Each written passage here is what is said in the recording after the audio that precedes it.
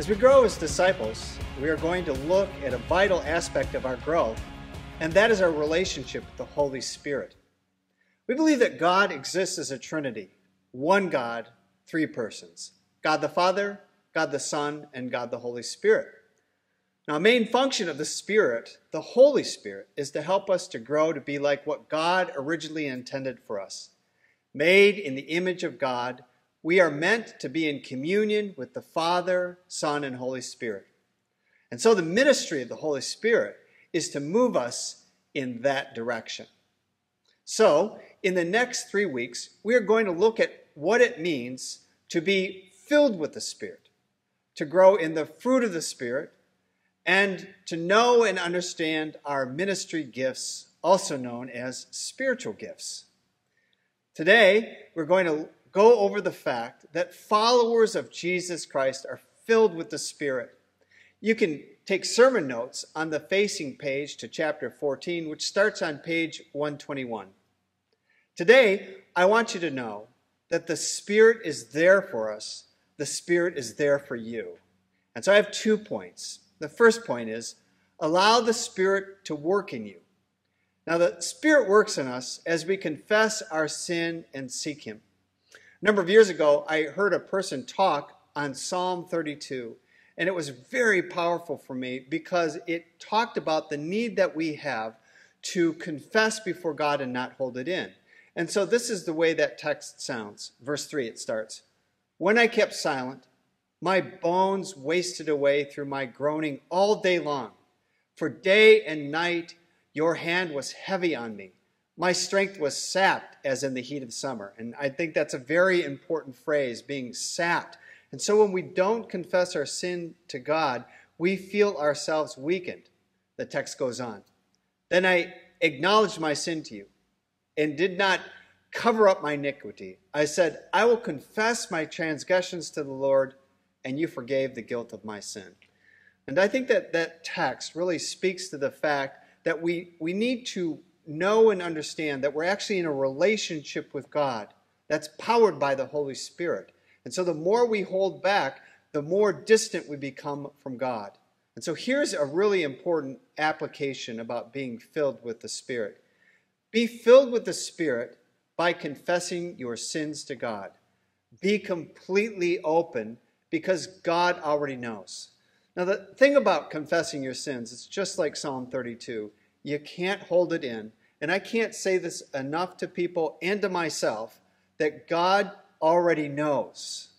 And if God already knows everything about me, there's really no point to holding it in. And I've experienced, and people through the ages have experienced, that when we confess our sins to God, all of a sudden we experience again that rush of being in the presence of God and a vital relationship with God. So the first way that we need to be filled with the Spirit, interestingly enough, is to confess our sins to God. Now, the second way I think that we can be filled with the Spirit of God is we can be filled by the Spirit of God by seeking Him. James 4:8 says this, "Draw near to God, and He will draw near to you." Now, that text in James 4 has a number of things that are around it. But what's interesting to think about is a phrase that comes before that, just before that in drawing near to God. And that's to submit to God.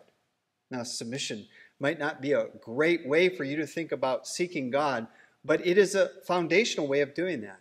And so how do we submit to God in order to draw near to God? We accept and embrace our life. And this is a part of confession. It's very easy for us to look at our life and to think, I wish it was different. And we create all sorts of fantasies about how we want our life to be different.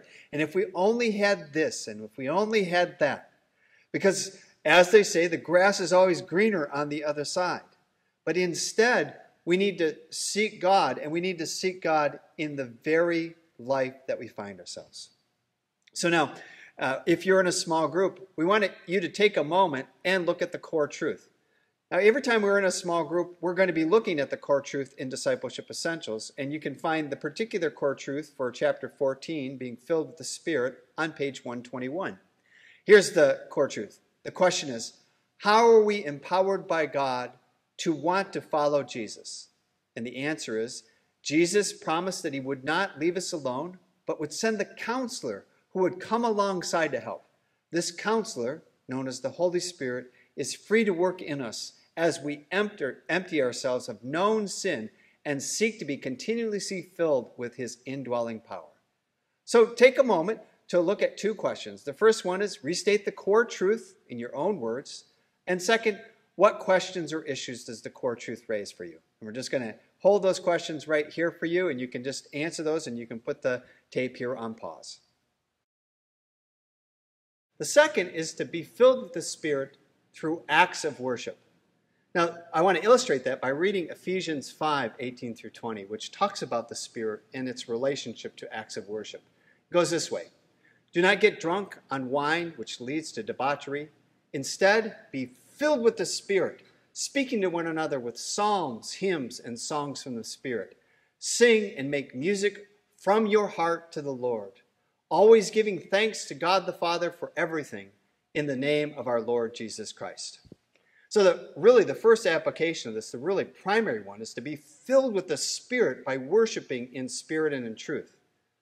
I don't know if you realize this, but when you come to worship on a Sunday morning, or if you're worshiping God on any given day, one of the most important things about worship is that as you do it, you're being filled with the Spirit. And as you worship him in spirit and truth, God fills you with his own Spirit, because you become one who comes into communion with God. And so whether it's giving thanks or whether it's worshiping him with acts of worship like singing psalms or hymns or thanksgiving, what is happening in worship is that you're being filled by the Spirit. That's why I think it's very difficult for us in these days, because we're experiencing worship very differently than we have in the past. We're not being able to gather together, and so we're learning how to worship in a new way, online or in person out in a parking lot. Here's what I want to just call us to do, is to understand that as we engage in worship, in whatever new setting we find ourselves in, we're being filled with the Spirit. Now, another way that we can be filled by the Spirit is by giving thanks. Now, thanks is really, really important, because what it does is it turns our mind toward God. When you're not giving thanks and you find yourself in a place of despair, you find yourself in going inward, and that inwardness just focuses in on yourself. But when you give thanks for your friends, when you give thanks for your family, when you give thanks for the God who made you, you find yourself more and more being filled with the Spirit. So here's something for small groups, and it's from Ephesians 5:18 through 20. And the question is, what does it mean to be filled with the Spirit? Another way of asking this question is, how do you view the purpose of the Holy Spirit in your life?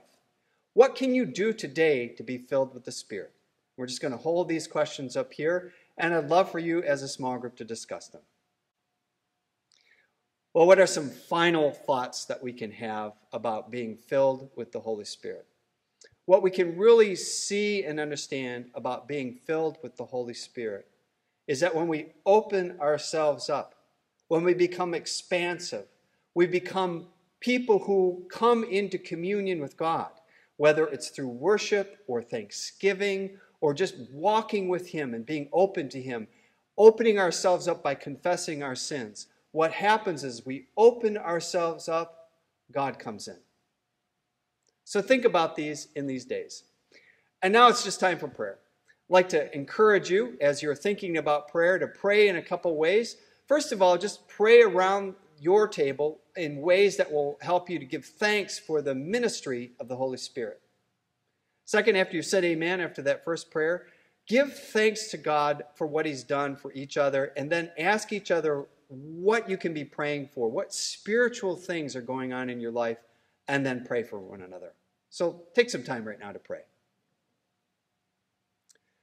Well, I hope that this week will be a week in which you invest your life in the Holy Spirit and being filled in the Spirit. And so hear God's benediction today. The Lord bless you, and you are blessed. May you be blessed to know the ministry of the Holy Spirit in your life this day and in all days. May you be filled with the Holy Spirit, and may you know that God the Father, God the Son, and God the Holy Spirit is with you. And all God's people everywhere said, amen.